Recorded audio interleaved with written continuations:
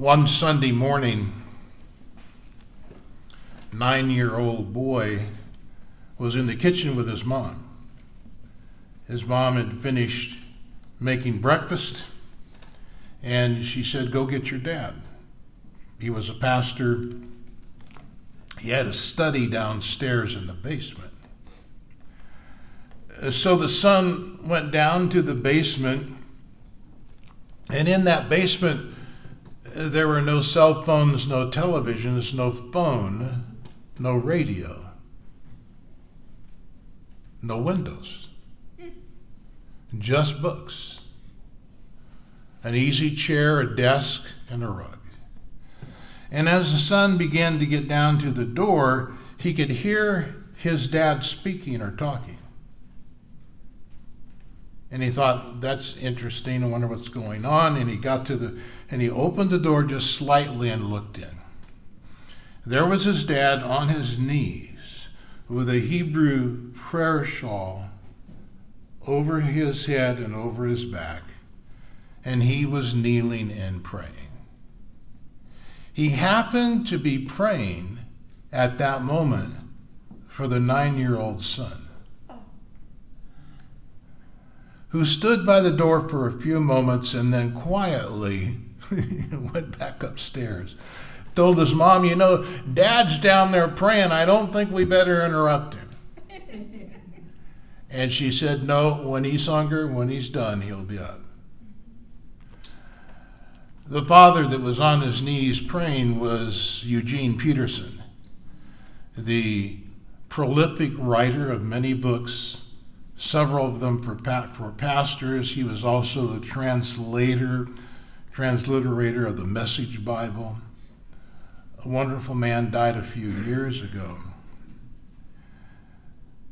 But the picture that many of you and I in this room have, of parents who are praying for us. Honestly, I don't know how some of our parents in their age got on their knees. Amen. I'm at the age, if I get on my knees, I got to call 911 to help me up. But they prayed wonderful prayers, wonderful prayers. I want to talk about prayer for 2023. Last month, the Lord began to move on my heart that the one thing I needed to do this next year was to fine-tune my prayer life. I have a passage, if you will find on the second handout that's on the other side of the songs, Prayer and Word Challenge 2023. James chapter 5, verse 16. B, that's the middle of the verse. The effective, fervent prayer of a righteous man avails him much. Elijah was a man with a nature like ours, and he prayed earnestly that it would not rain, and it did not rain on the land for 3 years and 6 months. And he prayed again, and the heaven gave rain, and the earth produced its fruit. I've been reading a book recently called Work Deep, or Deep Work. Been very convicting. It's a book how we have been so affected in the age of technology that most of us only do shallow work. We just got through singing Sweet Hour of Prayer. I don't know how many of you have difficulty spending an entire hour in prayer. I tend to burn out after 10 minutes. So when I pray for my family, I'll name a couple of names, or I pray for the missionaries, but I do it in wide, sweeping terms. Lord, bless the church, bless my wife, bless my kids, bring healing, da-da-da. But about 10 minutes, I'm done praying. I got nothing more to pray about. I already burned out. Sweet hour of prayer. The heart of or the sentiment of that is so powerful. People I've known in my life that have done deep work. Now let me tell you about shallow work. Shallow work is when I'm studying or reading. I may have the television on in the background, but my phone is on. And I have to admit and confess I'm addicted to the phone. Every time it beeps, I have to see who's beeping. And many times it's some of you who are beeping. And I check my mail. Every time the mail comes, I never have more than 4 unread emails in my email box. You know, on the iPhone, it shows up. If you have a bunch of messages, it'll say 5 or 6 messages. I never let it get past 1 or 2. Some of you that text me can verify this. Because when you text me, like Deborah texted me last night, and I text her back within 10 minutes. Gus texts me, I text him back in 5 minutes. I text Pastor Darrell, he takes 3 days to text back. No, I'm serious. Most of the time it's because he forgot to turn his phone on.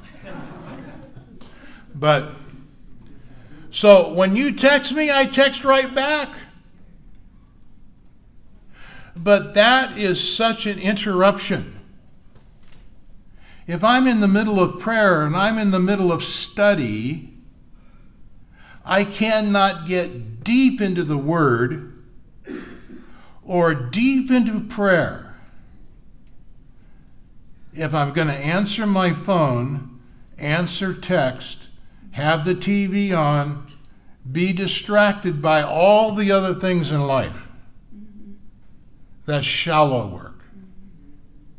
If you're going to go deep in prayer and deep with God, you have to dial down the distractions. Now, that won't affect all of you, but it may affect some of you. I encourage you to do like I've been doing when I go to prayer or I go to study. I turn my phone off. Amen. A sacrilegious thing to do. I turn that, I don't even put it on silent, I turn it off. Nobody's getting through. See, if I put it on silent, the people that are on my VIP lists can still get through. So I virtually turn the phone off. Nobody's getting through. I want to hear from God. So Elijah's example, letter B on your handout. Elijah prayed with passion and specificity. David Gibbs, I don't know if you've watched any of his messages on YouTube. He's a rather famous attorney. He's a Southern Baptist. Boy, he's a great preacher. He said, "Show me your prayer list and I'll tell you your passion for prayer." How many know who Bill Robertson is? Bill was a wonderful guy, superintendent here of Southern California District, married to Jeanette. They were part of our church near the end of his life. And I had a great time fellowshipping with Bill. And one day I was in his room, we were praying together about something, and he had a big stack of papers there, and he pulls out one paper and he says, "Look at this," and he pointed down. It was my name on that paper. I said, "That's cool, what's that?" He said, "Well, that's all the pastors I pray for every week, sometimes every day." Must have been 200 pastors. Missionary lists. And he just didn't go by name. He was so acquainted with them that he was specific in his prayer. When somebody prays for you, it's great when they do it with specificity. They know what your needs are. For the last year, every Sunday morning, I get a text from my son, and he says, "Dad, I'm praying for you," says a few other things. I usually get a text from Jim Graham that he's praying for me. It does my heart good that people are praying for me. I know there's a lot more than just those two. But when people pray for you, you like to hear it with specificity.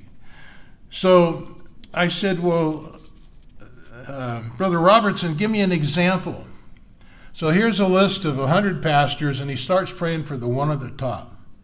45 minutes later, he was done with the one at the top.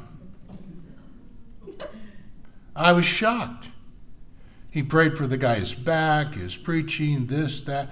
I mean, and he prayed for the gifts of the Spirit over him, bless him with it. I mean, on and on and on. I'm going to have my lovely wife come up and share about the power of making lists and how God uses them. Come on.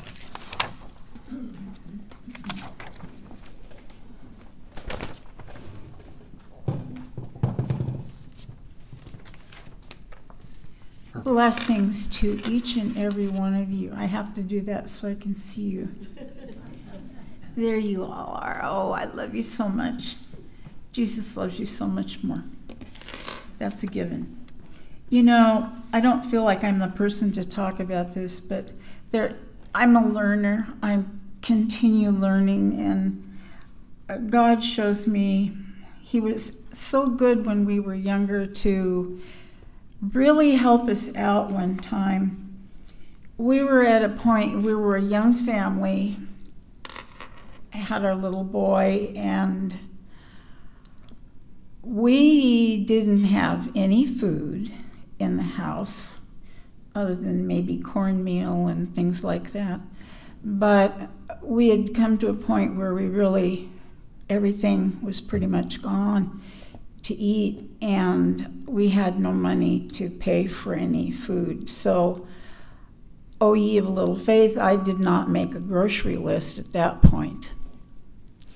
And I was really troubled in my spirit, and then the Lord spoke to me, and He said, Judy, I want you to write down a grocery list.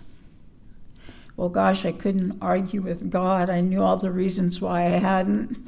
But since He asked me to, that meant everything. So I sat down and I wrote out that grocery list. And I thank God so much for doing that for me, to telling me to do that. I didn't understand that something was about to happen, but I thanked Him for that. And I felt a relaxation in my spirit over that matter. I thought all things work together for good, do they not? For all who are called according to His purposes. And there's another scripture that says, my God shall supply all of your needs according to His riches in glory by Christ Jesus. So there the list was in the kitchen. And a couple hours later, the doorbell rang. And a guy we know, one of our brothers in Christ in a ministry we were in, he was holding 2 big bags of groceries. He says, I feel so silly coming here. When God asks you to do something, sometimes you feel kind of silly, because you don't know the whole story behind why. And that's okay, we don't need to know. So anyway, I beckoned him to come in, and I was so glad to see him, and I looked at that, I was just amazed that he had caused this man to go to the store and buy groceries for us. And he brought them over to our home. We were so blessed. He stayed for a little while and we talked. And after a little while, he left. And the Holy Spirit said, Judy, I want you to cross off your list the groceries you now have.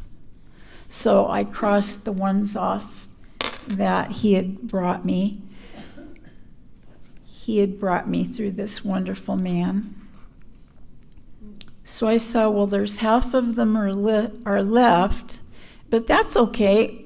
We got half of those groceries. That's marvelous. That's a miracle. That is a miracle.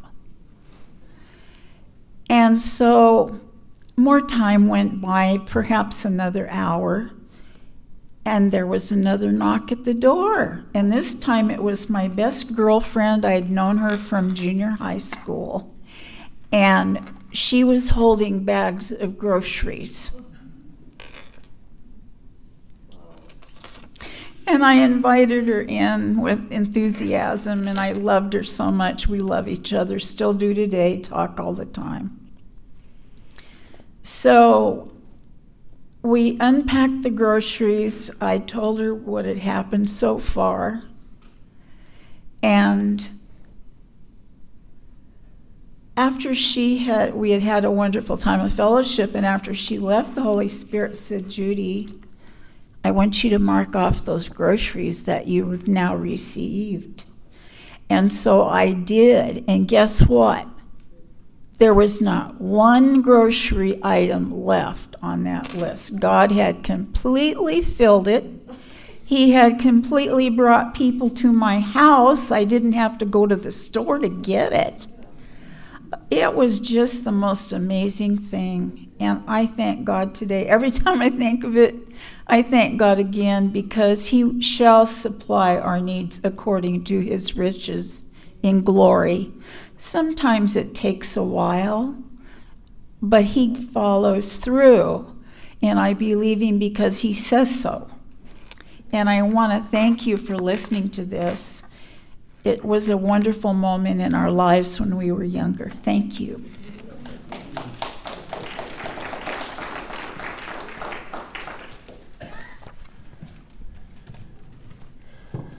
How would you like it,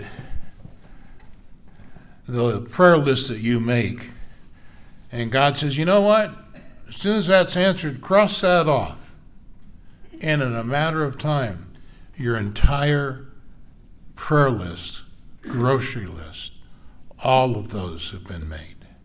I look around this room and I see some people who have been involved in powerful prayer. Charlotte in the ministry, many of you pastors and missionaries. And I confess to you, I've not been that person of prayer. So convicted as I worked on this passage and looking at Elijah's life, that I started this last month making lists in a notebook, 1 page per family member, of specific prayer requests. Now remember, God told Judy to write down specific. What if she'd only written down bananas and apples? That's all she would have got. Matter of fact, as I look back on it, she should have made about 20 pages of enough groceries for 2 months. Because I think God would have brought all of those. You receive not because you ask not. Ask and you shall receive. We get lazy in all of this because we have some unanswered prayer times and we sort of give up on stuff. God does not give up. So I have between 20 and 25 specific items for each of my children and grandchildren. On 1 page here, 1 page there, and I'm working through the rest of my extended family. And I'm going to spend time praying through that list. There's another brother that's in the room today. He and I began to pray over a couple of family members that we both, not in the same family, but praying for them. God's done a wonderful work in the 2 people we were praying for. When you speak out of prayer, when you work off of a list, I provided the list of our missionaries. The problem with that list, we don't know too much about these people. So over the next few weeks, I'm going to provide for you an email address or a mailing address so you can get the newsletter for each one of the missionaries. You can pray with specificity. Victoria is coming home soon. Lots of issues in her life we need to pray for. Specificity. I don't want somebody to just pray, oh, bless Mike. I want somebody to pray, fill him with the Holy Spirit. Turn him on fire. Give him strength. You know, ask me, I'll give you 30 things to pray for me for. Praying with power and specificity. Elijah was right with God. If you notice the passage, it says that effective prayer of a righteous man. I don't know, does God hear the unrighteous? I'm sure he does, but does he answer them? I don't know. I think he answers the prayer of the righteous. I know that. Look at number 3. Under Elijah's example, I'll close with this. Elijah's perseverance. Elijah prayed once and the rain stopped. He prayed once and the fire came down. Remember on the altar of Baal. But it took 7 times of prayer for the rain to start again. So here's Elijah, prays once, the rain stops, challenges the prophets of Baal, prays once, fire comes down. Now he's going to pray for the rain to start again. And if you know the story from Kings, 1 Kings, you know, he sends his servant out. Do you see anything? No. Sends him out again. Do you see anything? No. Sometimes we give up too easily in our prayer. We give up too easily. I have Doris Derby's name there. I have to make another confession. Just before COVID, I don't know how it happened. The prayer project that God put on my heart 20 years ago, I have it here. Probably 8,000 names of most of the people in our congregation over the last 20 years. Alma Nelson, she had 96 relatives, 96 kids and grandkids. She had 11 kids that they all had 20 kids. And a lot of kids. And my promise was that as long as I was pastor, once they passed away, I'd continue on with the prayer for their family.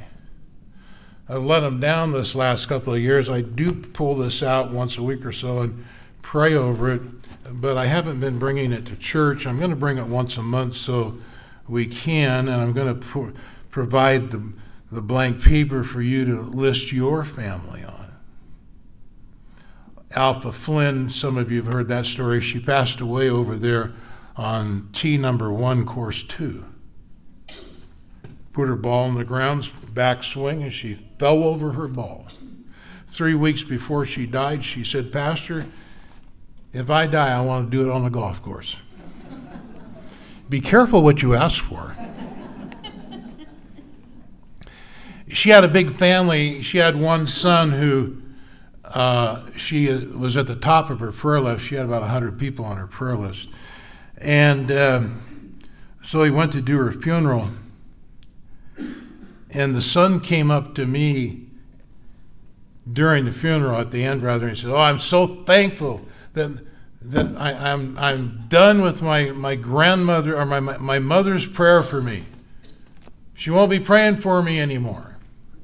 So I had Alpha's prayer list with me that morning, so I pulled it out and I put it in front of his face, and I see, "This is your mother's prayer list. Guess who's at the very top?"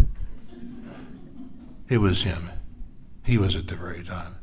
And I said, "I promised your mom that when she died, I'd pray for you like she prayed for you." He goes, "Oh, brother." Doris Derby, I have her on the handout, actually. I can talk about these people because they're all in heaven. And Doris and I had a hermeneutical disagreement over a passage of Scripture. She claimed the Philippian jailer that his whole family would be saved. Well, being the Bible scholar that I am, and the Greek scholar that I am, I was quick to point out that that's not what that passage says. And she said to me, well, that's what it says to me. I'm claiming my whole family to God. I finally gave up and gave in and said, you know what? Maybe that's what the passage says after all. At her funeral, all of that family together. There were only 2 that weren't saved. A lot of these families I stayed in touch with over the years, and somebody comes to the Lord and somebody calls me and says, hey, guess what? So-and-so finally came to the Lord. We never give up on prayer. We persevere. There are people in this room I know who have prayed for loved ones years and years and years and years. David Gibbs, I'll share one of his stories and then I'll close. He was at a service and this guy comes forward at the end of the service. He's all disheveled, looked like he was living on the street. Just a mess. Came forward to receive the Lord. Church went wild. People are jumping up and down, praising God. He said old ladies waving handkerchiefs in the air. And so he goes on and on about how the congregation was going crazy. So David says to the pastor, he says, boy, that guy must have really been bad. He said, no, that's not why they're praising God. He said, you see that little woman sitting over there in the 4th row with the white hat on? That's her son. She's been praying for him for 30 years. That's why they're praying, jumping up and down, and so excited. Amen. Somebody came to the Lord because somebody did not give up on prayer. I encourage you to make a few lists this year. I'll bring this topic up from time to time. I'll bring the prayer list on a regular basis. Let's take a moment and go to prayer before we close. Where you are right now, think of 1 or 2 people who you love and who you've been praying for. I have a commitment on the bottom of the page. It says, Dear Lord, my desire in 2023 is to spend deep work in your word and in prayer. I commit to reading your word every day and going to your throne room for prayer. I'll make specific prayer lists and pray for them daily until I see your answer. Lord, we commit to never give up on prayer. Never give up on prayer. Come upon us with a spirit of love and passion. Let us pray fervently as Elijah did. We pray for our families, Lord, our sons and daughters, grandsons, granddaughters, all of our family members, that you would protect them, you'd baptize them in the Holy Spirit, you'd bring them to you in salvation for those that aren't saved. You bring healing into their bodies, faith into their heart. Give them power against sin. Meet all of their needs, their financial resources.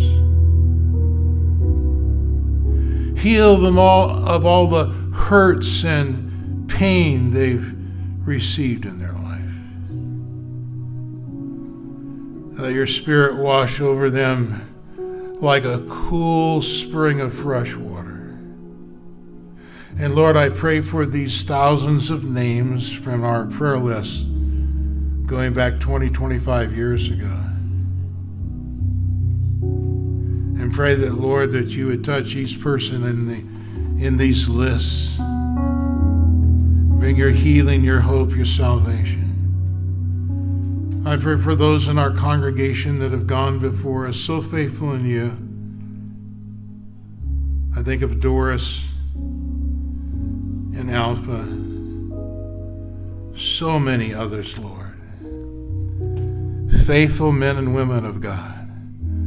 Let our legacy be a legacy of prayer. Let 2023 be like Judy's grocery list.